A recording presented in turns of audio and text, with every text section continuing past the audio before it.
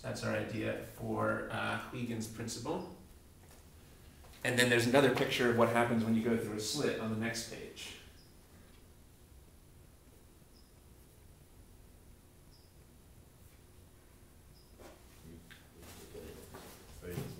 Yeah, why don't you have your own copy in front? On page 574.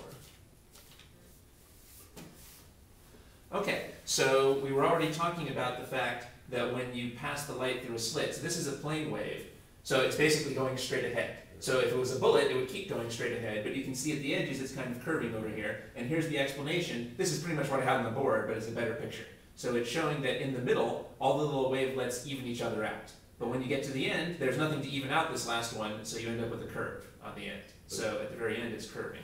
What about these ends, though? Which ends? Oh, those would be curving too. That's right. It should be, so there should be more and more curve the further out that you get, basically. That's right. I think the listener here would hear it. But... That's right. So, but a listener right here would not hear it. Oh, if he's too... Yeah, because notice that the curve, or basically, if the person is, say, well... Wouldn't he hear it? Because like these ones would be better? Yeah, that seems right. Huh. How do we think about that? Yeah, it seems like the curve is hitting everywhere there.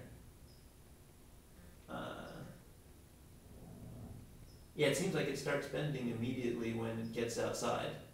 Yeah, I'm not quite sure how to think about that. All right, but we can see that it starts bending when it gets to the slit over here.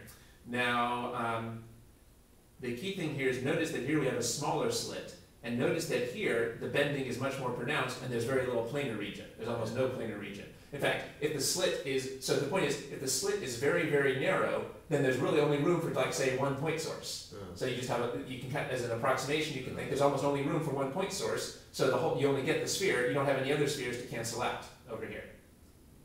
Okay. So here, here with this very tiny little slit, you wouldn't, it would seem like it's all bent. Whereas here, the bending is only at the edges, and there's a big flat portion in the middle. Diffraction is negligible. That's right. So this is the idea that we were talking about before.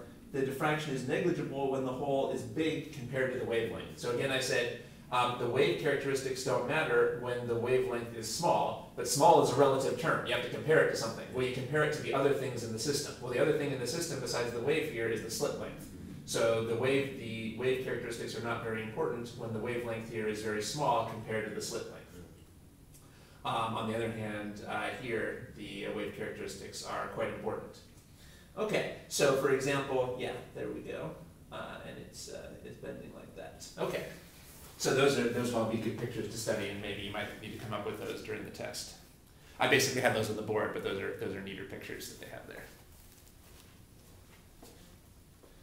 In the textbook, in the chapter on interference and diffraction. Okay, now.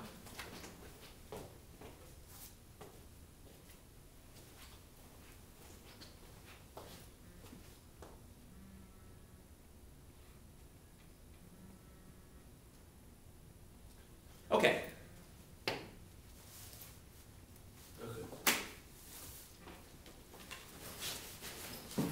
Okay, ready to continue? So, no, yeah, so actually we're still not quite ready for the practice test. So the next thing is, what is the source of electromagnetic radiation?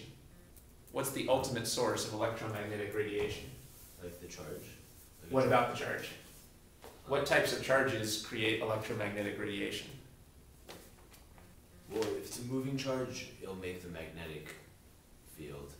But then isn't it just, if the charge is there, it'll give off an electric field, and then doesn't the electric field, it has to be the changing flux of the electric field makes the magnetic field with that complete, Right. as well. So what do we need? It's not good enough to have a charge, and it's not even good enough to have a moving charge. We need accelerated charges. Electromagnetic radiation comes from accelerating charges. Electromagnetic radiation comes from accelerating charges which are changing their movement.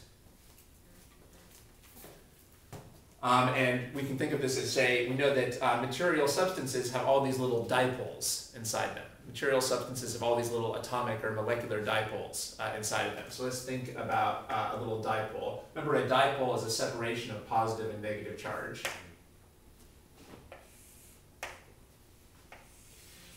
So here I have a little dipole, a little separation of positive and negative charge.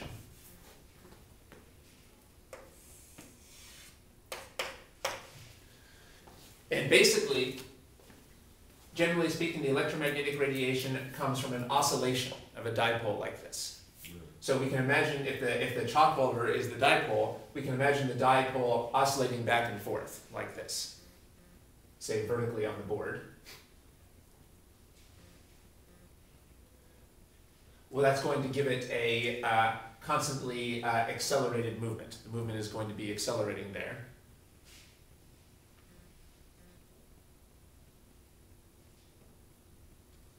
Because when it's moving up, there has to be a downward acceleration to bring it to a halt. And then when it's moving down, there has to be an upward acceleration to bring it to a halt.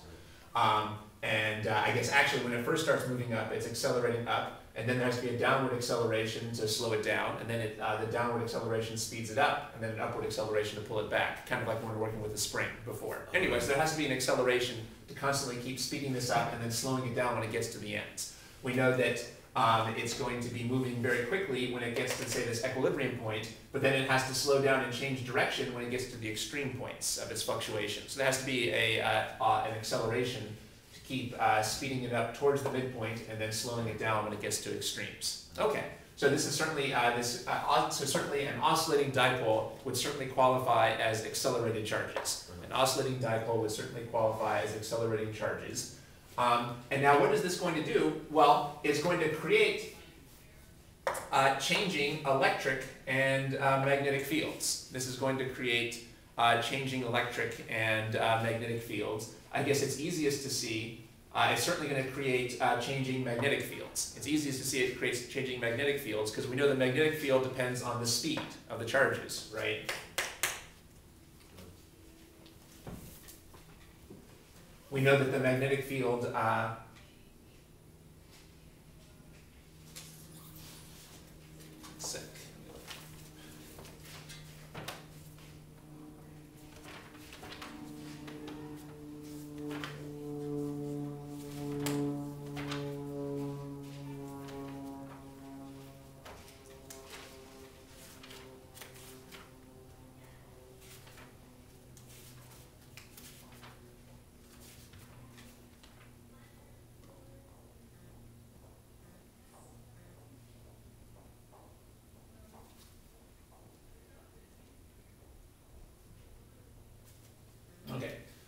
we'll just say that because this is constantly changing its motion, we would expect it to create these changing electric and magnetic fields. Okay, and then remember what we talked about when we were talking about Maxwell's laws. We saw that a changing electric field causes a magnetic field, induces a magnetic field, and we saw that a changing magnetic field causes an electric field. So once we get the wave going, it kind of feeds on itself. We actually spent maybe half an hour talking about that in one of our previous sessions. Remember, we looked at Maxwell's laws.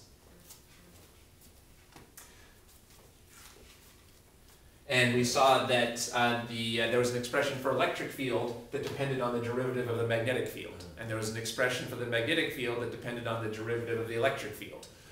So when we have a change in the electric field, that causes the magnetic field, and when we have a change in the magnetic field, that induces the electric field. So once we set up this changing electric and magnetic field, it kind of propagates itself. Okay, but the original source here has to be this accelerated charge.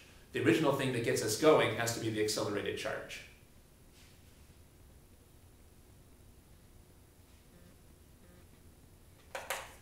Now here's another important point. So I've been imagining here that the dipole is oscillating up and down. So which way is the electromagnetic radiation going to propagate? Well, it turns out that the radiation always propagates perpendicular to the direction of oscillation.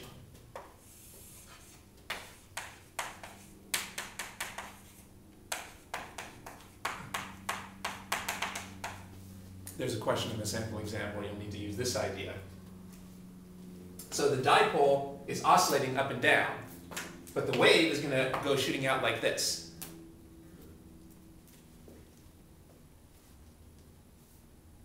By the way, notice this is not the only direction that's perpendicular to this oscillation. Any direction